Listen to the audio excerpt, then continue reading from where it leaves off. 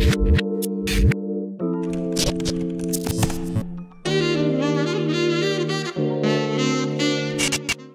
it going, everybody? Thank you for watching this video. And just a quick note, if you guys are subscribed, or if you guys haven't subscribed yet, make sure to subscribe. And when you do, click this little bell here on my channel and get all notifications sent to you from my channel. That way you guys can be updated with all of my channel updates and uploads and whatever else I do on here. Thanks for watching. How's it going, guys? Welcome back to the source code. My name is Deshawn, and today we're going to be continuing working on our game manager inside of our TNT tag. And once again, all the code will be available for you guys on GitHub. So go over there and check it out because it'll all be there. So, yeah, we're going to be doing the explosion countdown and the lobby countdown. If this isn't already done, I don't totally know, because I haven't looked at it again. But yeah, so the first thing we're going to want to do here in our run, excuse me, is we don't actually need to do this for every player. So we can actually pull this out. We're going to delete that, and we're going to keep this else statement here. We're actually going to put the 4 down here. So what I was doing is I was running this whole thing for every player, but we don't need to do that. So we just need to go ahead and say if explosion countdown is greater than 0, and then we want to equal explosion countdown equal to countdown minus 1, or you can do explosion countdown, I believe it's minus equals 1. And that will also work. And then inside of here, we actually want to go ahead and we're going to need another one of those. And we'll delete this. There we go. Alright, so then we're going to want to go ahead and say player. Let me just take these headphones off. Player scoreboard dot score game. And it's going to be player, and then this is going to be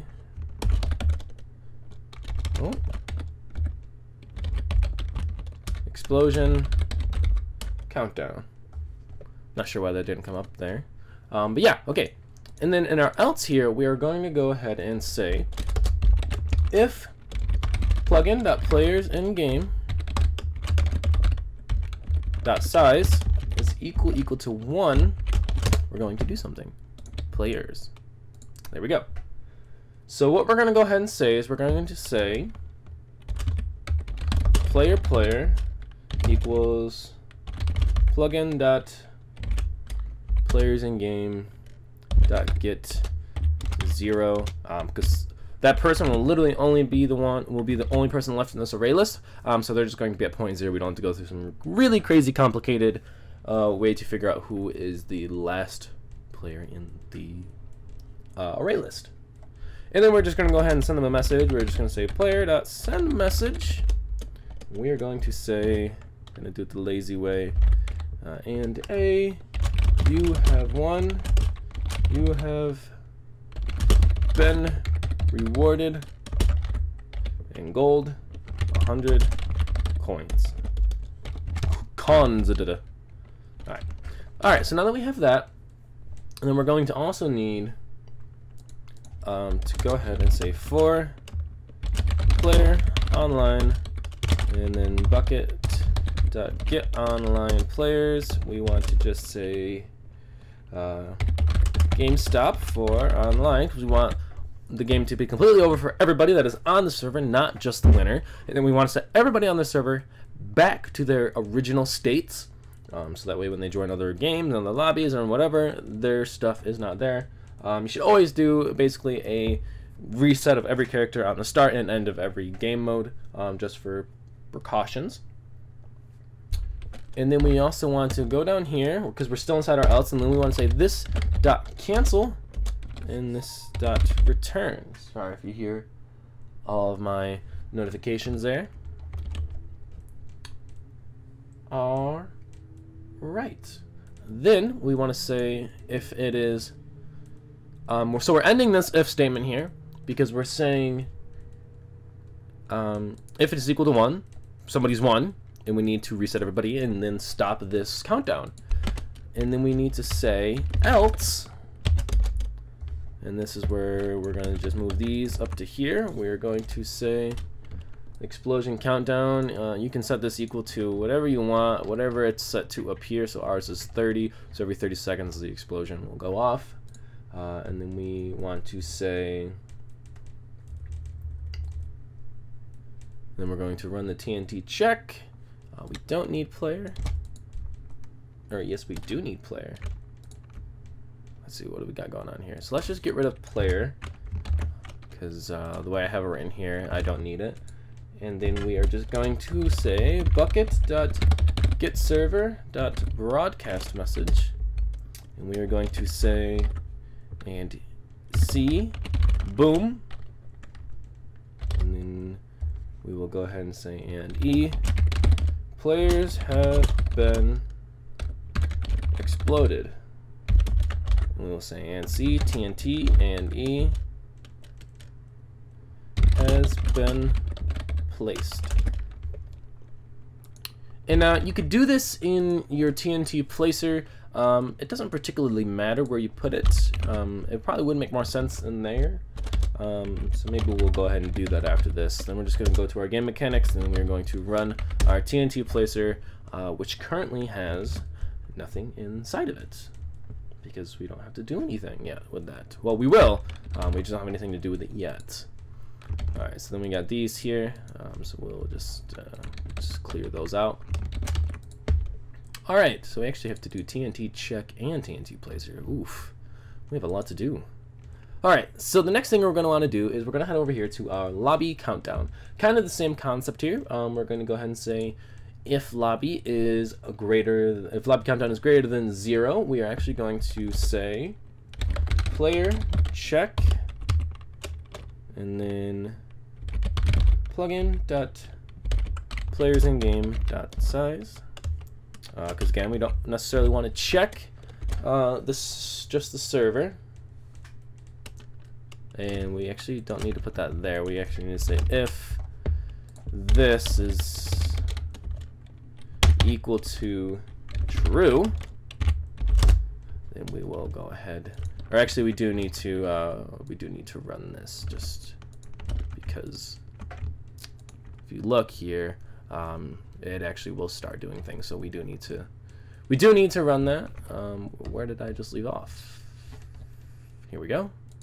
And we'll just end that there. We're gonna be missing one of those bad boys. So we're saying if it is equal to true,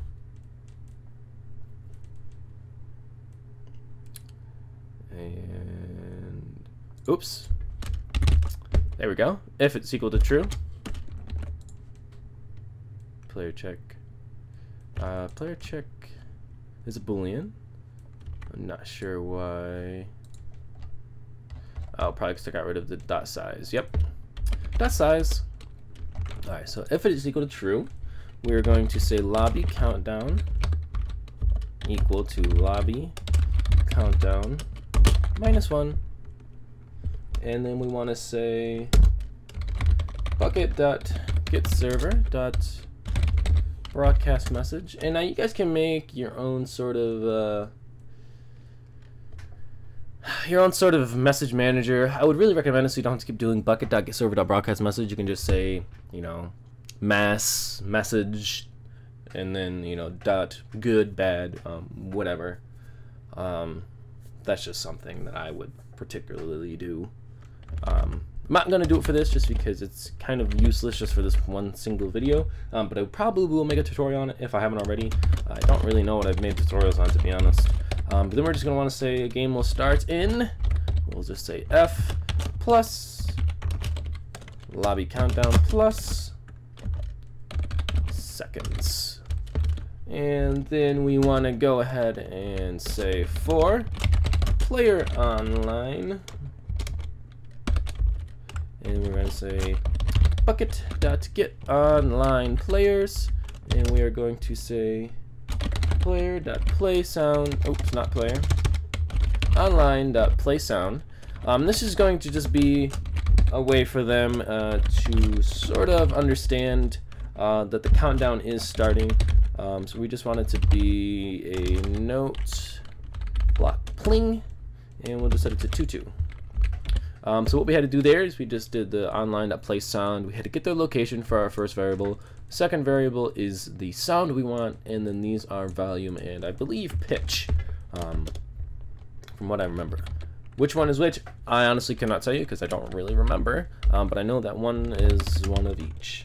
Then we're just going to say else bucket.getServer.broadcast message. I know, really monotonous. And we'll say and a player. Actually, we'll just say, and we'll do that just so we can be plural if needed. Left until f. Oops. And we are just going to make this message saying that there's not enough players, so we're just going to say players needed plus, and we're just going to say and players are online that until X number of players are online, the game will not start. Pretty simple, right? I would think so. You need a certain number of players in order to play a game. Then we're just going to say this.cancel because we want to cancel the lobby countdown after. We want to cancel if there's not enough players, and then we just want to set it equal to 6. You really just want to set it equal to whatever value you have up here. So mine's 10 actually. So we're just going to put this as 10. You should make a config of all these numbers, just so that way you can change it and you don't have to go back through all your code to find every time you set a certain value equal to something. I'm just being very, not necessarily sloppy, but not very careful in particular. And we can get rid of this because we do not need that anymore. And then we have our else statement here, which goes to this. And so if countdown is less than 0, we are going to say we're going to have this.cancel, and we will actually just throw that in first just to be safe. We'll do the game start, and then we will say bucket.getServer.broadcast message. We will just put this in nice, I believe, green letters. Good luck. And we will just end that. We'll put that there. And we have everything that we need now. Everything is done inside of this game manager class. We are at 12 minutes, so I guess what we'll do is we'll actually go over to our game mechanics here, and let's just do the TNT check, because the player TNT, or not the player TNT check, or yeah, sorry, the player TNT check, because this is pretty small for the most part. So we're just going to say 4, and this is going to check every time the explosion countdown ends. This TNT check is going to be run, and then whatever player has TNT on them, or well, with our player manager, whatever player has TNT, they will be exploded. So pretty neat. So we're just going to say for player manager, and this is going to be plugin.playermanager.values. We want to just go ahead and say if player manager.is has TNT equal to true. We want to go ahead and set their player manager to set has TNT equal to false, because they no longer have it because they're going to be dead. And then we want to go ahead and say player manager dot set is dead to true, because they're going to be dead. And we want to say player equals bucket dot get player, because we want to create a new player for them. And then this is just going to be player manager dot get UUID, because we want to set we want to do certain things to the particular player.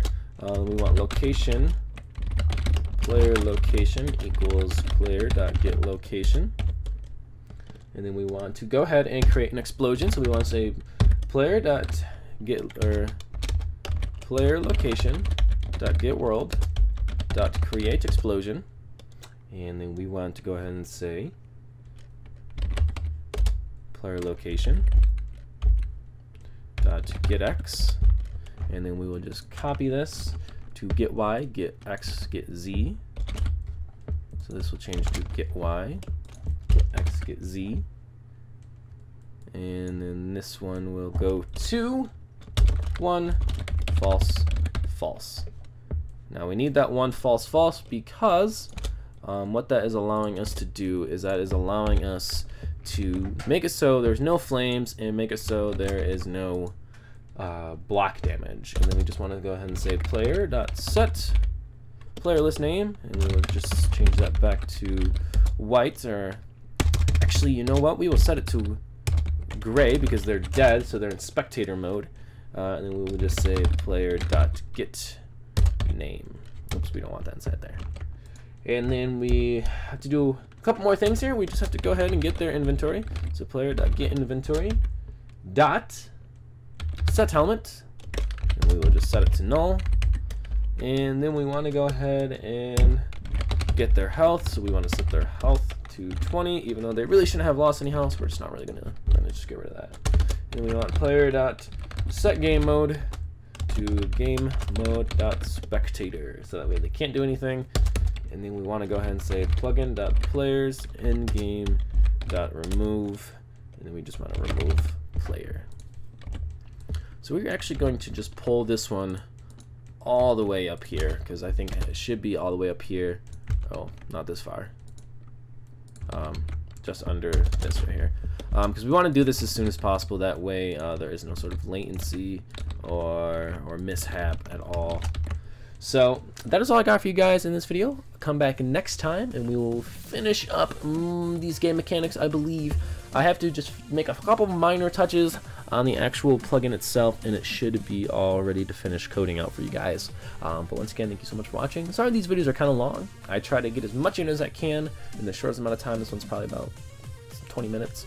But yeah, thank you so much for watching, and comment, like, and subscribe.